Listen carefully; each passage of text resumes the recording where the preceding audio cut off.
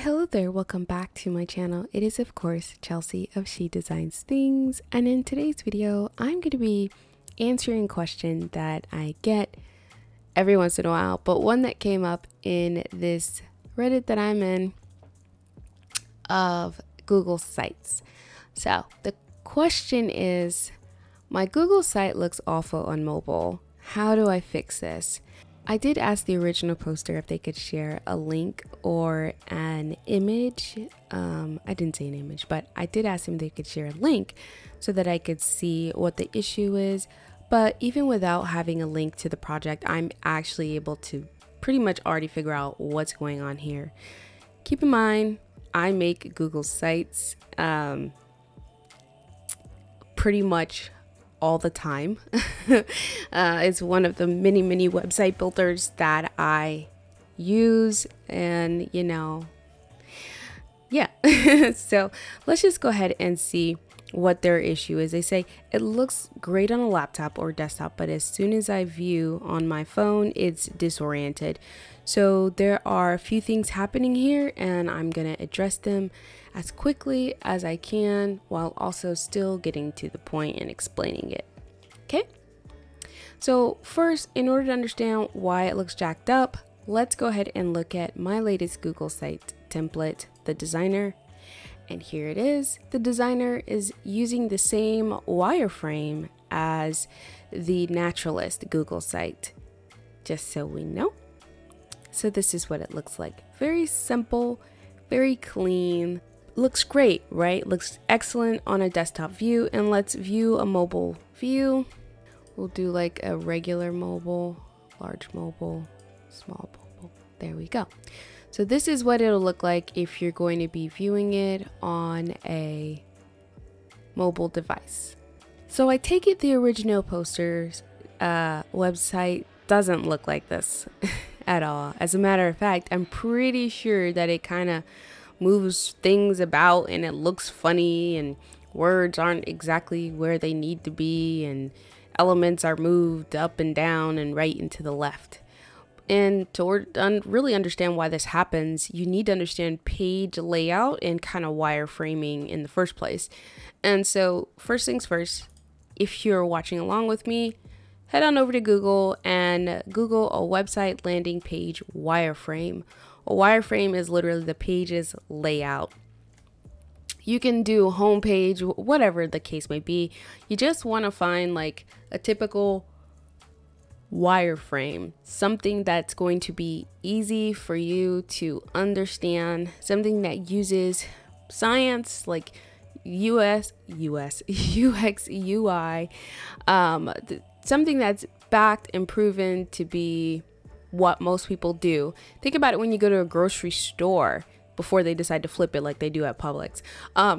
There's a layout to the store, and there's a science behind why it's laid out the way it is, why the bread is next to the peanut butter and jelly, why the chips is next to the juice and soda aisle. Think about that. Like, you're gonna eat some salty chips. What's gonna happen? You're gonna be thirsty.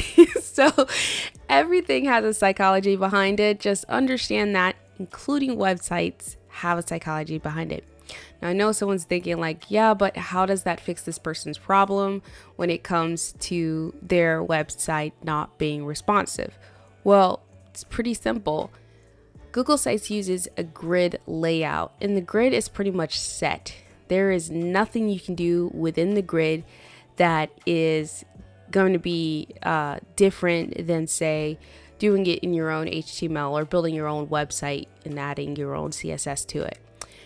So how we get around Google's standard layout is by utilizing wireframes. So I'm going to help you build a wireframe to go off of in order for you to create a robust Google site. Okay, I hope that makes sense. So let's just find, let me see here. All right, this is pretty typical to what I like to do. You have your get in touch, You have everything. You have your hero section. Let's see, something a little more, this is more in line with what I like to have. So how to build a landing page. Let's see. This one is on Bounce. There we go.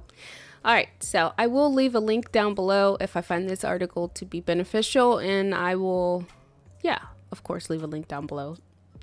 So here we can see that they're going over what goes inside of a landing page wireframe and why it matters.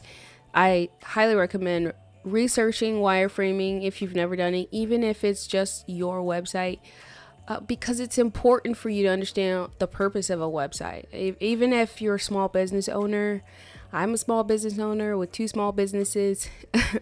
Of course, I'm going to understand why I have a website, why it's laid out the way it is. Even if I don't give a crap about it, it's super important for you to know. That way you don't end up getting a design or a designer who's incompetent. And I have seen that. I have spent most, if not all of my career fixing crappy websites. Like, that's literally what I do. I don't get people who need a new website, well, except for one, but I get people who have crappy websites and they need me to fix it. So in short, this is what we have going on here. What, I gotta stop scrolling. I'm so sorry for those who are watching. You're like, why does it keep moving? It's a habit. You have a header, you have your hero section. Generally speaking, you can have another section in here, which would be another form of social proof, such as a testimonial, maybe like 5-star seller on Etsy or something like that, which is what I have on mine. And then of course the benefits, you want to lay it out so that it reads like a script.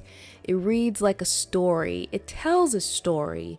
So one of the ways that I actually come up with websites is by using Pinterest. Pinterest is a great place to find designs, and I actually take designs from Pinterest and see if I can actually create it or recreate it in a Google site. So that's something that people actually don't realize that I do, is I take an existing website and see if I can actually recreate it inside of Google. But that's a whole nother video. So here's the website, the designer, and let's look at the back of the website. The designer, you have these 2 groupings here. I'm going to show you what happens if I were to switch them. Move this over here and put the hello friend on this side. On a regular desktop, it's going to appear just like this, but on a mobile device, it's going to move the image underneath it. Why do you think that happened? It was very easy to understand, very easy to explain. This is one grouping. This is by itself. And the way the page is compressing the information down, I wish I had a pen. I do have a pen. Okay. Here, I have a pen. The way it's compressing the information down is, let's do like this. All right. Inside here to inside here. And what it's doing, it's stacking them downward, but this section comes before this one. Yay, I got scribble. I'm so sorry. I was just really excited about being able to draw on my screen. But I hope that makes sense. Anything to the left is going to be on top of anything to the right when you're talking about one section, because this is one section up here. Now, remember how I said everything to the left side gets stacked on top of things on the right? Let's just go ahead and take a look, see what it looks like on mobile device. Scrolling down towards the bottom, and now I want to see the Luna. So her image, as you can see, I put here, and then I put I'm Luna, a product designer, and then of course my lorem ipsum. And then, as I said, because this is one section, if I were to move this over here, then of course this would be underneath it when you're looking at it on a mobile device. And that just looks weird. Now you can get around it, and I'm going to show you the workaround to this. If you put groupings together, this is what it'll look like. One large grouping. The problem is in Google, you can't do something like this. It just makes the other section bigger. So to fix that, you can do something like this, whereas I put I'm Luna, product designer, and then I put the paragraph by itself, but I'll show you what that looks like. You might like it better. There you go. I'm Luna, product designer, photo of Luna, paragraph about Luna. Whoop. Boom. And you're done. So remember, everything to the left goes before things to the right. So if you're gonna say, for example, I had a huge problem with sections like this. Tit, tat, tit, tat, tit, tat. You can't actually do that in Google Sites. I'm gonna show you what it looks like when you try to. Alright, so here is the natural list. This is the back of the website. All of my website templates come with a README page, as I've said plenty of times before. But I want to look at the services page and show you what happens on the services page if you were to try to do this on a Google site, and why it just didn't work out for me. So let's see, paragraph and then an image. Switch, keep, switch. Looks beautiful on a mobile device. Look beautiful on a mobile device. Look beautiful on a desktop. On a mobile device, something happens. You get the services option, but the images go on top of each other, except for at the bottom. Why do you think that is? Well, exactly what I said. Everything on this side gets pushed in. So essentially, this might be on top of this, but that also means that this is on top of this. And that also means that this is on top of this. And that is why you're gonna have a problem with your Google site if you try to lay it out this way. So in short, I hope that made sense. I hope that this video has been helpful. Remember that everything to the left gets stacked to everything on the right. Alright, and I hope that answered your question. And of course, if you have any other questions, if you need any other tips or tricks on how to make your Google site more responsive, more robust, just more web and user friendly, please of course let me know. I love creating and helping people. And of course, there's a link down below to buy me a coffee if you support my channel. I've never thought I would have to say that, but it would be really helpful so that I don't have to get a regular day job. Thanks so much for watching, guys. And of course, see ya.